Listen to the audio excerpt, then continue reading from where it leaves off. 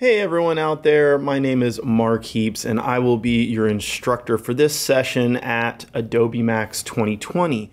And this session is called The Essential Tricks for Designers in Adobe Photoshop.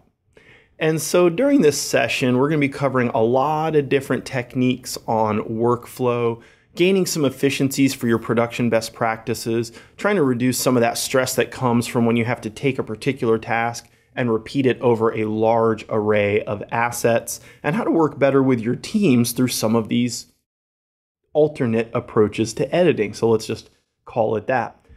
Down here at our design agency, we do a lot of work in the presentation media space and supporting communication groups at large corporations. So whether that's designing presentations, building infographics, looking at UI, UX, making videos, or just really doing anything with a communications marketing group, we have a lot of graphic production. And so one of the challenges around graphic production is how do you make sure that one, everybody on your team is being consistent, and two, that you are making it not a laborious or really involved process every time you want to create a certain type of look and feel. So if this is your first Adobe Max, welcome. If this is a repeat for anyone that's been in my sessions in the past, thank you so much for coming back. I really appreciate you doing that. And if you want to be in touch with me and connect and ask any questions after this session, you can reach me on all of my social media platforms, which is Twitter, Instagram, and most importantly, the facebook.com/lifebypixels. So @lifebypixels is my name everywhere. And you'll be able to reach me there and see other questions and techniques that people post on our page. Outside of that, you can also reach me at markheaps.com. Okay, so let's talk about this first scenario. Imagine you're working on something like a magazine, or maybe it's a website or some kind of campaign, and it's just got photographs all throughout the project. And suddenly you get a change from your art director or your client that says, hey, we don't want to do solid color photographs all the way through this piece. In fact, I want you to take advantage of, in this case, the blue that we're using. I'll send you a sample. But now you have to replicate that over a massive array of your images. So I'm going to show you an alternate way of handling that from start to finish.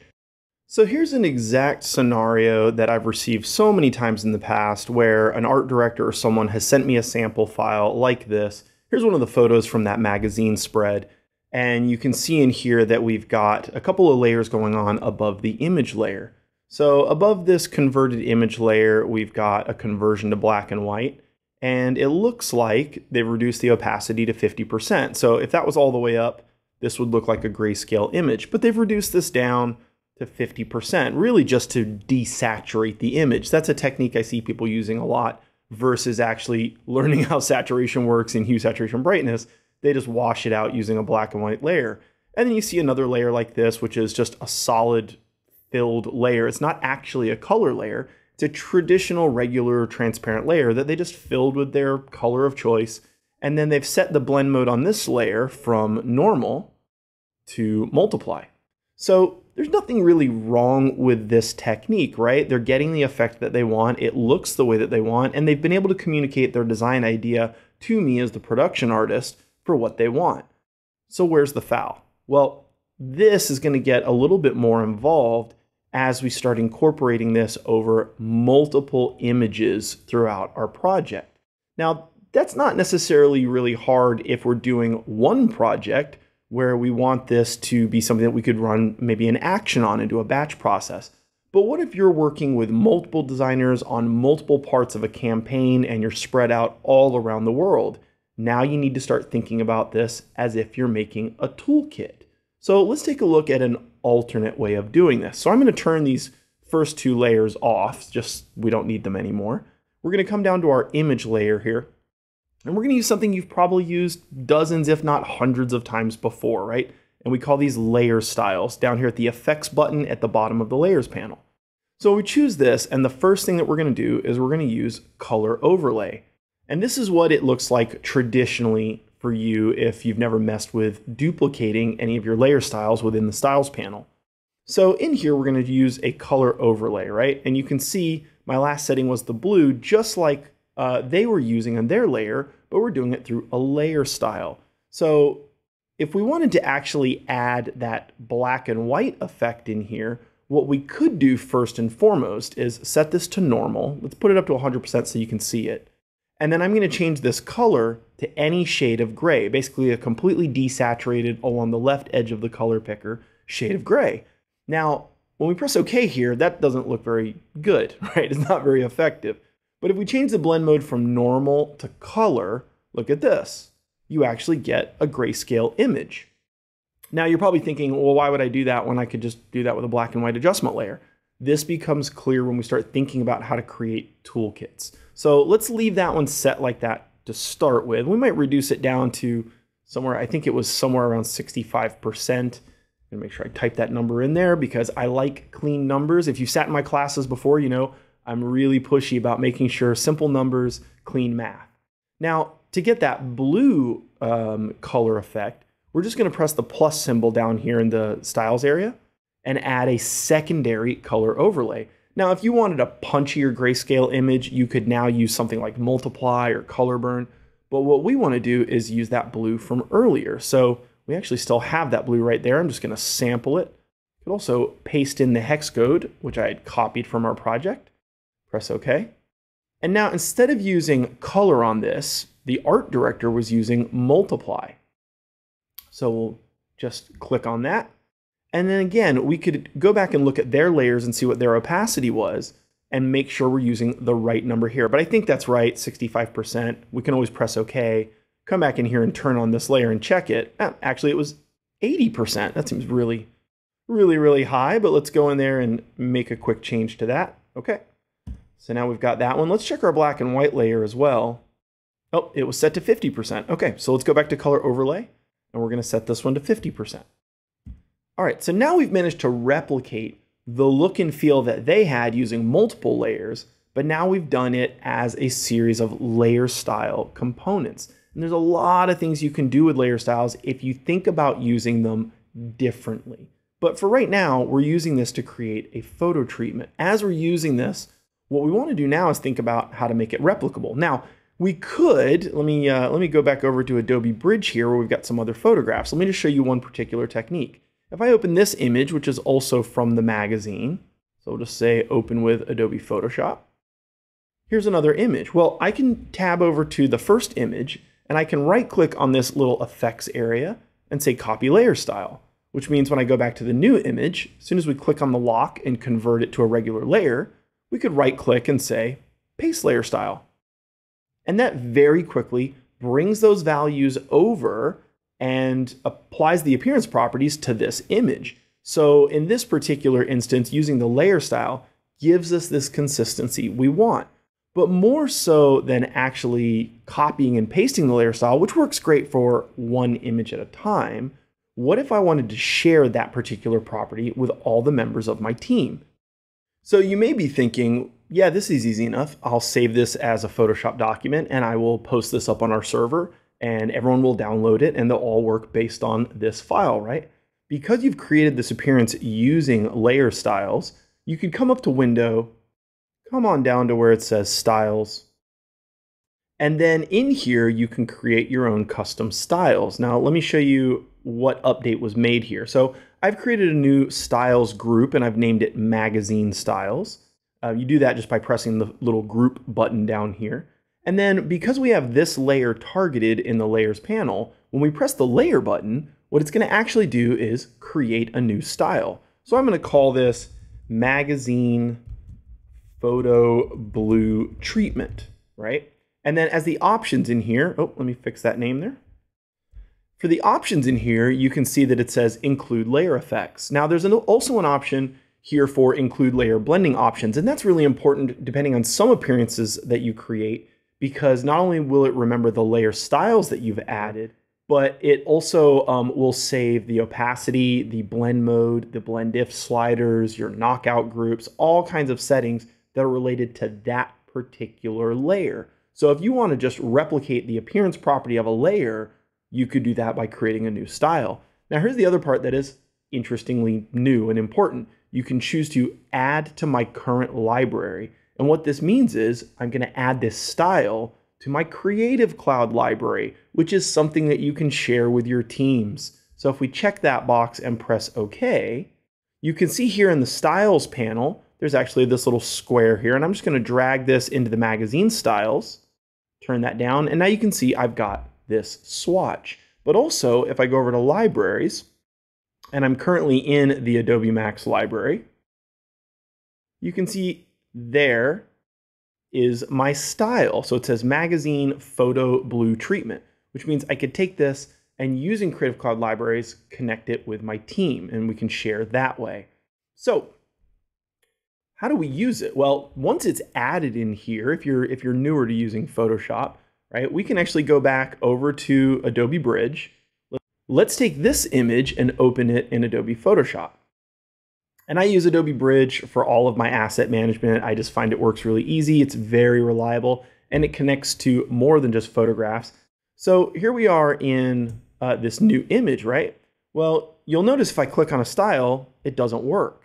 And the reason for that is this is a flattened background layer, and you can't have layer styles or effects on a background layer. So let me click the lock here. That converts it to a regular layer. And then when I click the layer style, boom, that treatment has been applied. So this makes it very, very fast. The numbers are consistent. And so now that everyone on my team could have access to this via their Creative Cloud library, they would simply bring that out of the library. It gets added to their styles panel, and they could convert any image they want to this particular appearance. Again, it's very, very easy to edit, but the bulk part of the work has been done up front. Now, before I talk a little bit further of why this is so advantageous in a group work environment, I want to show you some other things that you could do with these styles to speed up your workflow. So, for example, I'm going to trash the ones that we just added and just show you a couple of examples of other things that I've done. So, for example, here's a layer style that I've created, and I've added to my own group called Mark's Custom Styles. And you can see here it's added this white strip across the bottom. And this is actually, even though it looks like a white strip, it's actually a gradient overlay. But what we've done is we've set the gradient to be solid white up until a middle point and then transparent on the other side. So there's no blending. It meets at the exact same coordinate.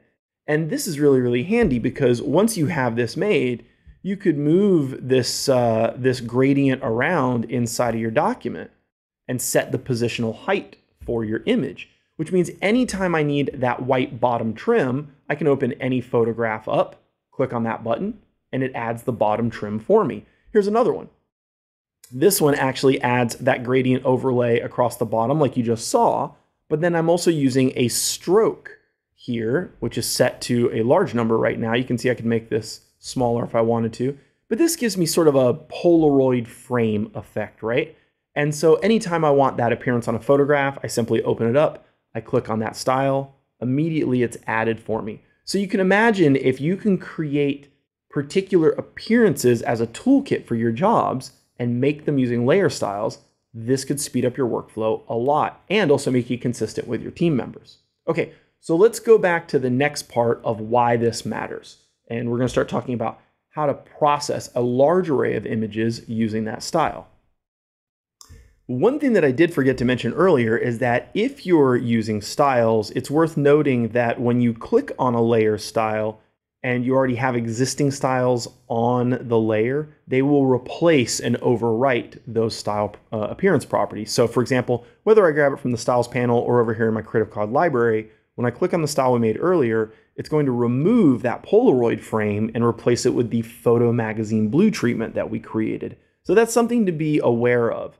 But if you are using a style, here it is in my library, you can also invite a user. I forgot to mention this earlier, by just pressing this button. So this will give you the option to invite to Adobe Max 2020, and it's using the Creative Cloud desktop app to invite them to have access to your library. So then they could access that style and you could work collaboratively on your project.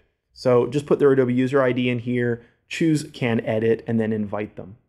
All right, so let's look at the next important part here in Photoshop. So we are going to close all of this out. We're going to get rid of it. Don't save. All right, they're all closed. So let's open one of these photos again. So let's bring this into Photoshop. Here it is.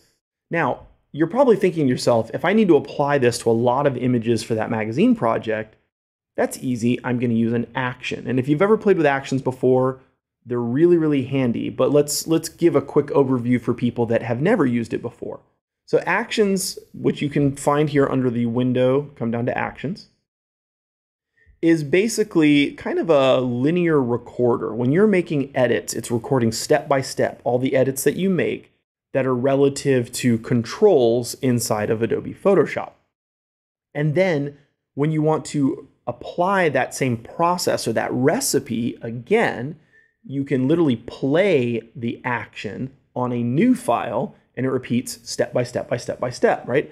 And sometimes those actions can be very lengthy and very involved, and it can take a long time for Photoshop to open your image, launch every single panel, change the settings, press OK, move to the next step, and follow the recipe as if you were doing it yourself. We're going to do something slightly different. So here we are in our actions panel. Now, one thing that's worth noting is we can't do the effect, the layer style, to a flattened layer. So we need to record in our action converting a background layer into a regular layer. So we'll go in here and we're going to create a new action group, and we'll call this magazine styles. Okay, press OK. And we're going to add a new action. And same thing, we'll call this magazine photo blue. And we'll press record. And you'll see when it's recording, we get a little record button. It's going to record step by step. So this time we're going to click on the lock, convert that to a regular layer. And then here's the key difference. Instead of going through all those steps like the sample file that was given to us, where you make a new layer, fill it with a blue, use a black and white adjustment layer, set the blend mode, set the opacity, etc., etc., etc., all of those extra steps in the process have been added to our layer style. So instead of going through all that, we're simply going to go over here and click on our layer style. Again, you can do it from the library or you can do it from your styles panel. But when you click on this, it's going to add those. And now if we go back to our actions panel, we can actually see here that it has recorded those steps. So let me press stop. You can see set background. That means it's converting it to a regular layer. And then apply style magazine photo blue. And so you can see to current layer with group. And that means that's all of the instruction in the action. There's none of the linear process of all the in-between steps. It doesn't need to know what the opacity or the blend mode is because those options have been set in the layer style. So now if you had to batch process thousands of images, you're literally cutting out all of those in-between steps that take up so much processing power and can really bog down your machine. So now we can do this to all of our images using a slightly different technique than actions. Let me show you what that will be. Okay, so let's apply this to the entire job, right? I'm going to close this one out. Don't save. Because again, we now have our layer style and our action. Now, for those of you familiar with actions, you're probably thinking, okay, he's going to batch process this. And I am sort of, but not using the batch controller. So what we're going to do here is we're going to go up to File. Now you can do this in Adobe Bridge or Photoshop, but come down to Scripts rather than choosing Automate Batch. And I'll show you why. I like to personally use Scripts Image Processor. And the reason for this is, one, it's a much simpler interface, so it's a little less confusing. And I can choose my source folder. So here I've got the images from my magazine. We're just going to press open and choose that. And then where do you want to save it? Well, I'm going to choose to save it in the same location. Here's the great part about Image Processor. It allows you to save as multiple file types like JPEGs, PSDs, or TIFF files.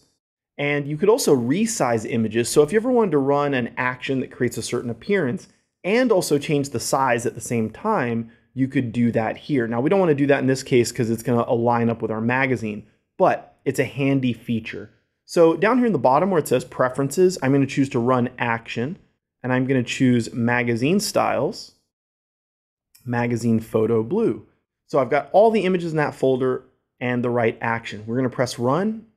And remember, it's not going to have to actually go through all of those steps that it would have done if we'd used the add a layer, change the color, set the blend mode, change the opacity, etc. This is literally opening the image, converting the layer to a regular layer, clicking the layer style, exporting it to a JPEG, and there it is done.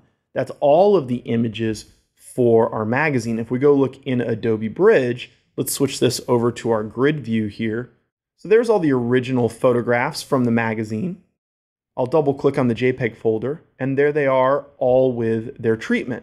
Now, this means that if we actually went back over to our magazine inside of InDesign here, and we had an image like this, let's just go ahead and bring up our links here. There's all of the images. Well, if I go up here now, and there's lots of pages in this document you can see here all throughout the magazine. Now I can click on this, say relink to folder, and instead of linking to the original images, which are all here, we're going to link to this JPEG folder. We'll choose this. And there you can see the photo has been updated inside of that. Well, now, instead of doing just one, let's do all of them. So let's unselect that. Click off. Relink. Oh, you got to have something selected. Let's select all of them. Go in here, relink to folder. There's the JPEG again. Choose. It's thinking. And there you go. You can see it's relinked out throughout the entire magazine here in InDesign, setting those colors. So again, doesn't matter which page I'm on, it's updated with that new treatment. There might be a few things that I need to adjust here as far as some images that we didn't want to convert. I can always relink those back to the original folder, but this in a very quick way has allowed us to apply a treatment to the entire document with really what took setup on one graphic that we repeated across everything very quickly. All right, hopefully you found that helpful, knowledgeable, maybe a different way of thinking about how to work with Adobe Photoshop and using layer styles. Let's take a look at something else. If there was one other major thing I would want you to know as you're moving forward with Adobe Photoshop in production, and let's jump back over to Photoshop real quick, is start taking advantage of the new advancements in selection technology. So thanks to Adobe having machine learning, artificial intelligence known as Adobe Sensei, we can do some really trick things much more easily than we could in the past. For example, if I open this image of these dogs up, now this is not a straightforward, simple image. If someone said to me, hey Mark, I want you to select one of these dogs, in the past this would have taken a lot of time, at the very least to get started. So I want to show you here real quick a couple of options. First, if I go up to select and just come down to where it says subject, you can see here that the algorithm that is the machine learning makes a guess at what it thinks the dog selection should be. And you can see in here, it's pretty darn good. Let's just make a cutout, Command J. That makes a duplicate. That's not bad. That's a pretty good guess. But unfortunately, there's no actual way to isolate or tell it, hey, I wanted the dog in the middle or I wanted the dog on the far right, because select subject is using machine learning to estimate what it's been taught is a dog or a set of dogs, in this case, the subject. We could try something like select and choose focus area. The background's really out of focus. And this gives us a preview mode of how the selection would look as a layer mask. And you can see it's doing a lot of thinking here. And we've got some controls of what's an in focus or out of focus area, but that's actually a pretty good guess considering the ground plane here is in fact in focus. But if we really wanted to be able to isolate more effectively, you've got to come over to your selection tools. And here where the magic wand would be, and the quick selection tool, we now have the object selection tool. And this allows you to pseudo target an area either by using the lasso or the rectangle here under the object selection options. So instead of a rectangle, I'm going to use the lasso so I can try to be somewhat more precise. Now you can see I'm not actually trying to trace the edge here, but what I'm trying to do is teach the machine learning component of this artificial intelligence where it needs to focus its comparison the most. So I'm just running up the edge here. Now there's some blown out areas on this image. There's a lot of fur detail. We would choose this, let it think, and there's my selection of the dog. So I could very, very quickly inverse that selection, go over to an image adjustment layer and choose black and white. And now you can see everybody else is black and white. Probably not the best decision considering the dog that we remained is black and white dog. But you get the idea here, right? I could go in and actually use that selection to color cast everybody else in the image. Maybe we do something like a solid color. Here's our blue from earlier. choose color as a mode here. And you can see that one dog has been selected and is standing out. It's done a really good job. Let's look at the mask here and see how impressive that is. There's actually some texture and some blending going on. So again, that's one of those tricks that if you're not using these new selection features, make sure you spend some time playing with them. Look at the different options for the modes. Do you want to sample all layers? Do you want to enhance the edge? Object subtract as if there's holes and gaps within the area. This is really important. So that's another one that I think is an essential trick of a new feature for designers with Photoshop. For a very last tip, I just want to mention that if you are working between Adobe applications, your libraries are the fastest pipeline to efficiency between these programs. So just real quickly, if I was to go up to my library here, I'm going to shift click all of my layers with the work that we've done, and I'm just going to drag this. Actually, we can even just hit the plus symbol here and say add this graphic, right? So this is going to add the graphic for me. There it is as a PSD file inside of our library, which means if we were going to a program like Adobe Illustrator and we went over to our libraries, you can see it's connecting. There's my color fill, right? There's my actual layer with my dogs here.